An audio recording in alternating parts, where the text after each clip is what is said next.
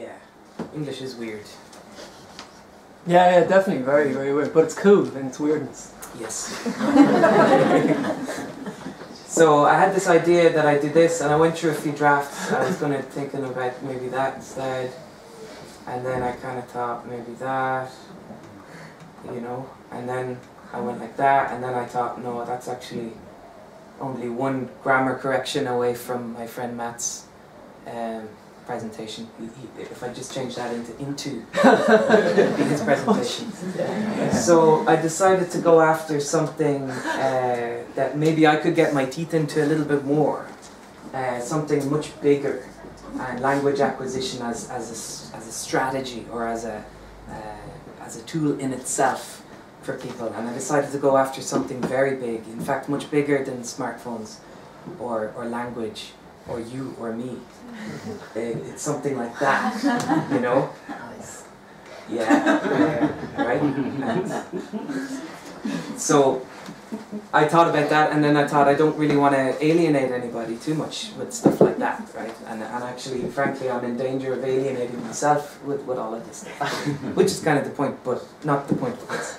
So I kind of went through a few other drafts, and I thought maybe that, but you know, I'd have to put a doctor before my name if I wanted that, and have citations, and I didn't have time to look to get references. So I kind of thought maybe that's a little bit more fluffy, you know, that we can all kind of relate to a little bit.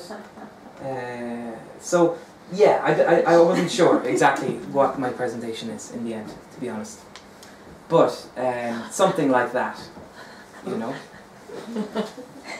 That thinking about the experience of the learner as some kind of a journey that they're on, right? And in a way, I've gotten this impression over the last couple of years of teaching students that a lot of them come to Galway, and it's more than just learning the skill of learning a language. It's a kind of a spiritual journey. It's kind of like other people might go to India or something like that, right? And so I was kind of playing around with this idea, and I thought, yeah, there's a lot of comparisons you could draw, right? I mean, in a way, you very much are taking a pounding to your ego when you're learning a language. It's a very brave thing to do.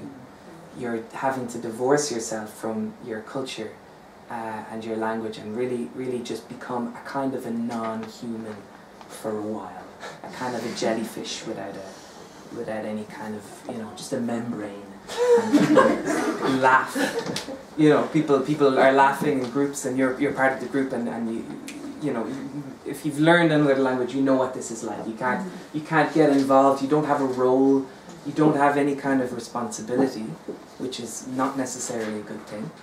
And yeah, you're basically, you've lost your identity. So it's a total loss of ego in a way, right? And you kind of have to do it alone.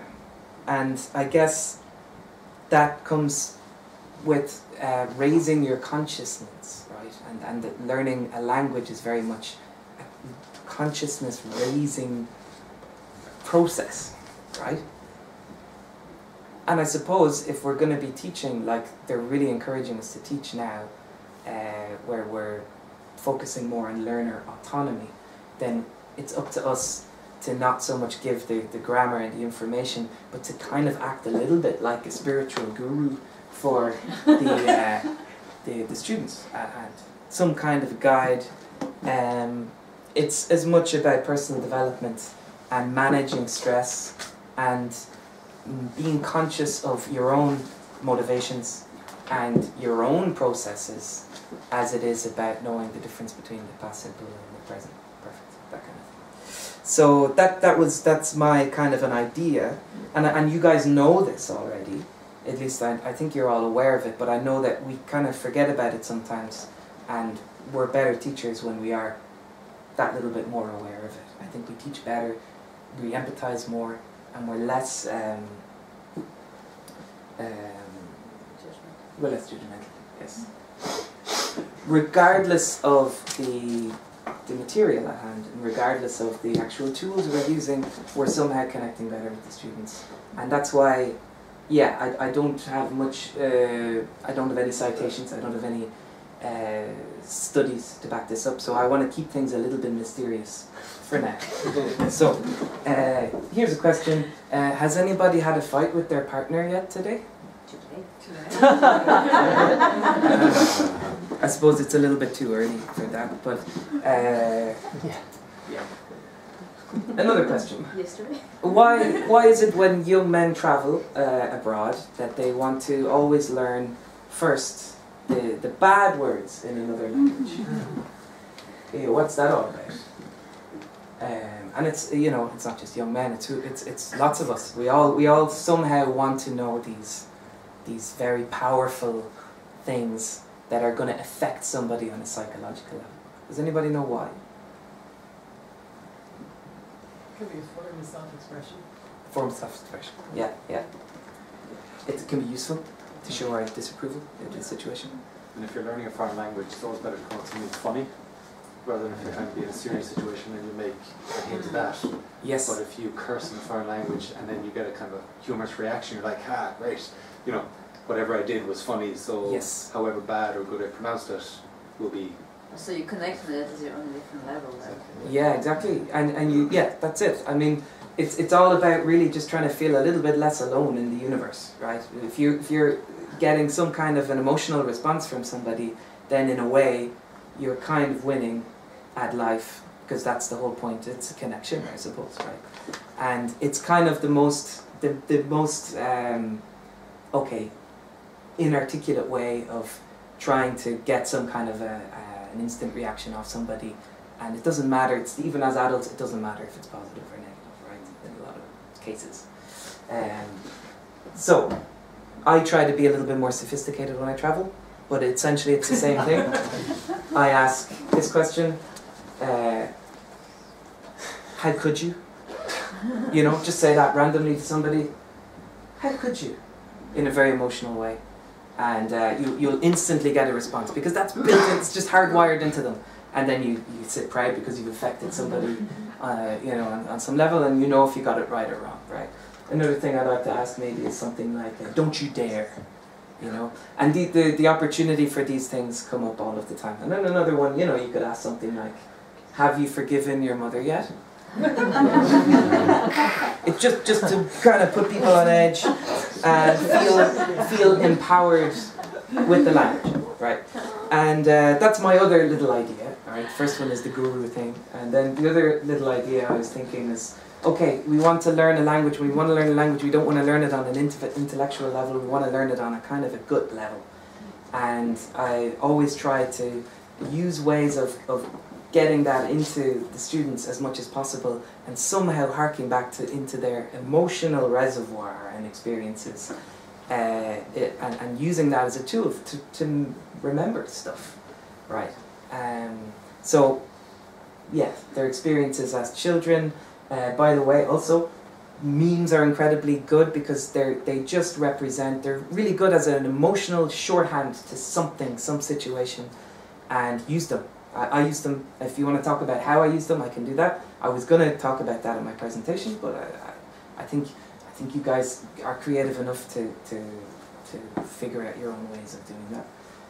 But I do use them all the time, because you know instantly if you got it or you didn't get it, and it's and you can scroll through just a load of memes, and something will hit you, and you'll be like, there, got it. Okay, I'll remember that. I won't forget that, because it hits you on an emotional level. And that's the idea.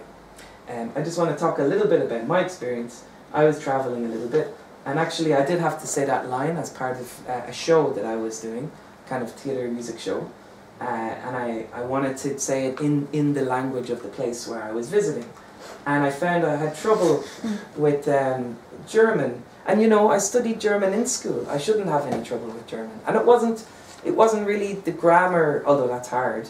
It was my motivation, actually. I was having trouble with my own motivation with German, and also with Dutch, and I wasn't really aware of the fact that I was having trouble with my motivation with it until I went to Brussels, and I was just walking around the Congolese district and hearing how people speak there, and they're just much more emotive in the way that they express themselves. They really enjoy the words in their mouths. French. And you can really get into that. And although my French is much, much worse than my German, I found I myself speaking a lot more French and trying a lot more French. Maybe failing more, but really just enjoying it a lot more. And that's leading in, for those of you who are like, what about smartphones? There will be smartphones. So, yes, I ask my students every week to record themselves speaking. I don't like listening in on conversations. I'm terrible. I can't focus on one conversation, and I've tried. I just don't have that talent. So what I ask them to do is record yourself anytime you want. You can even walk out of the class at any time.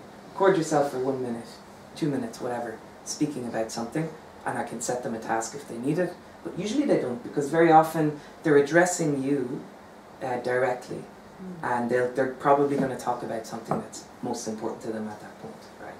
And of course, you can focus it in the direction of the grammar, whatever. But I listen back, and okay, it's great because they're addressing me directly.